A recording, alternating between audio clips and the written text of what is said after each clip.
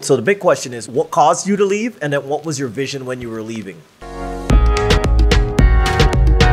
Today, we're going to be interviewing Michael Gerber. Travel is my huge passion. I started traveling like 2.5 years ago. And the whole Corona has kind of put a stop to that. So he's here in Medellin. So much fun with Latinos. What made you want to start the video blog? I'm also a photographer, so on Instagram I post my pictures from my travels. How do you monetize Instagram? I know many Instagrammers that have a lot of followers. They make almost no money, but if you have a loyal following... What does that feel like when you got a bunch of haters behind you? I don't give a fuck. So wait a second.